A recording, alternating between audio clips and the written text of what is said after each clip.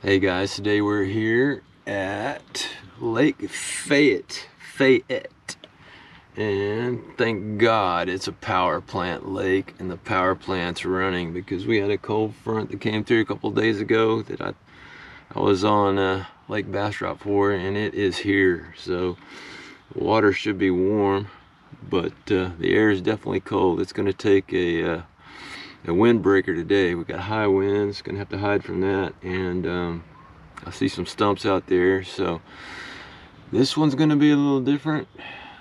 The wind's blowing pretty good, but I think we can find a way to get out of the wind real easy from here. This is a county park or something like that, so you have to pay $5 to get in.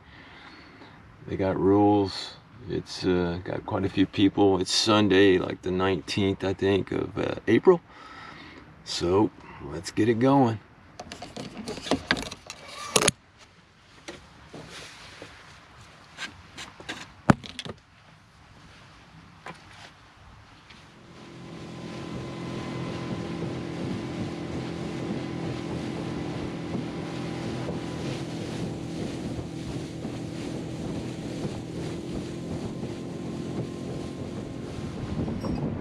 Alright guys, in case there's any doubt, this is a power plant lake.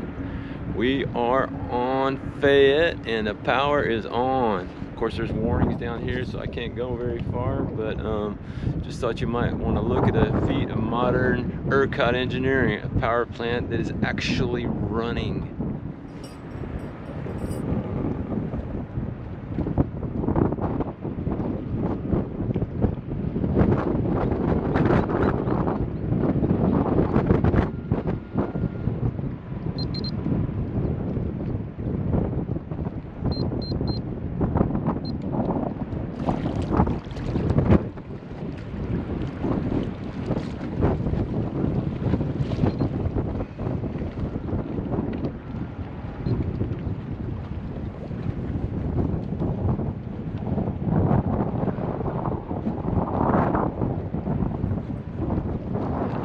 That guys, a power plant in Texas that is actually running. Amazing, isn't it? Well, we're gonna get out of here because this is kind of an off limits place, but it is out of the wind, which was nice. But anyway, we're on the move now, and not a single bite here today so far. We're gonna have to prioritize staying out of the wind and see what we can do. Alright guys, this is tough. You can probably hear the wind blowing.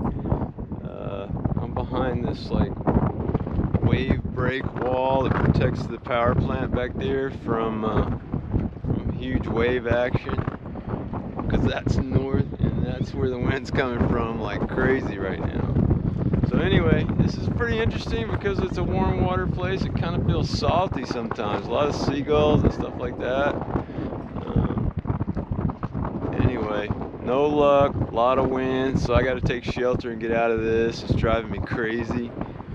And so we're going to go to the north side, take shelter up there. Didn't see a single fish, didn't get a single bite down here by the power plant. So it is what it is. Let's move on. Let's move on.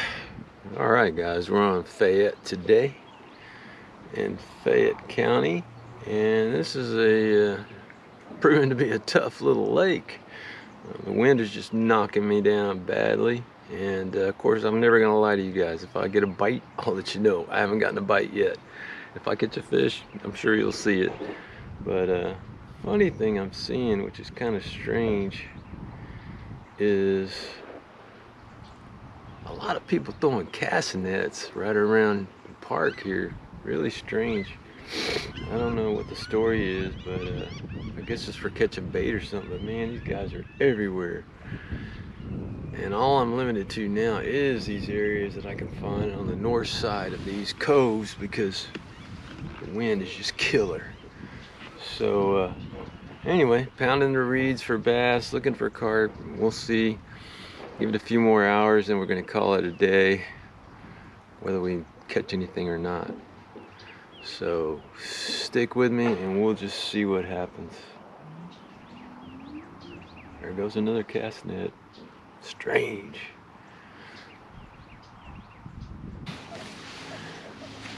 Well guys, it's getting late in the day. You know, my motto is see the fish, be the fish, catch the fish. Well, I haven't seen any fish, really. I've seen some baby bass on giant beds. The beds here are the size of 18-wheeler tires. They're huge. I'll mark on the map where the beds are, but you know, I'm not into fishing beds anyway, bass beds, so I mean, you can see them plain as day. It looks a lot like what I used to see when Monticello was a cooling lake. It is no longer a cooling lake. This one is. So whether bass are on beds or not, it's kind of like a crapshoot, because the water is a different temperature than the rest of the state's lakes at any given time. I mean, the thing's warm, so they could be on now, they could be on in December, which this lake is warm enough that I will be coming back in the winter time to mess around with it. But I haven't seen a single carp. I've seen a couple of grinnell. I don't know what to do with those. And I have seen those little baby bass trying to like pre-bed or whatever they are doing, post-bed, guard bed, whatever. If they're little bitty guys and they're just scared as a March hare. So anyway, I'm gonna get my butt kicked here. I probably got 3 more hours before I have to leave sundown. So we're gonna start moving and grooving, see if we can find somewhere else that has something to offer. Stick with me, guys. It's almost over. This is a painful one. All right, guys. It looks like we're about done. I threw everything, including the kitchen sink, at these guys. It's blind casting all day long, so it's and the clouds came back over, so that makes it impossible to see fish even if they're there. I've got a screenshot. I shot a picture of the screen with all these beds, so you can see just how crazy, and I do mean crazy, the number of beds are that are here. I mean, it's just like moonscape under the water. It's unbelievable.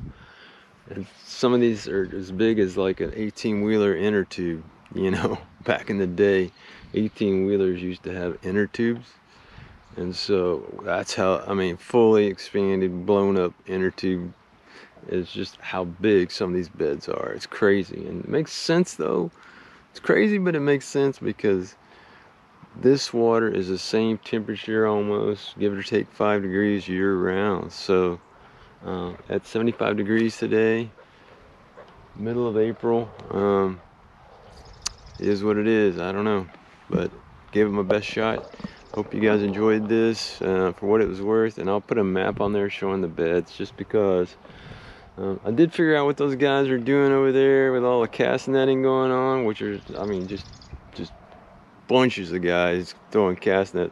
Got to be tilapia. That's what I'm thinking. They're cast netting for tilapia, and I never saw them catch a single one, but they managed to probably rake every single bed that was around me, before me, and sometimes after me. But that's what those guys are up to. If you see them out here, what a true pain.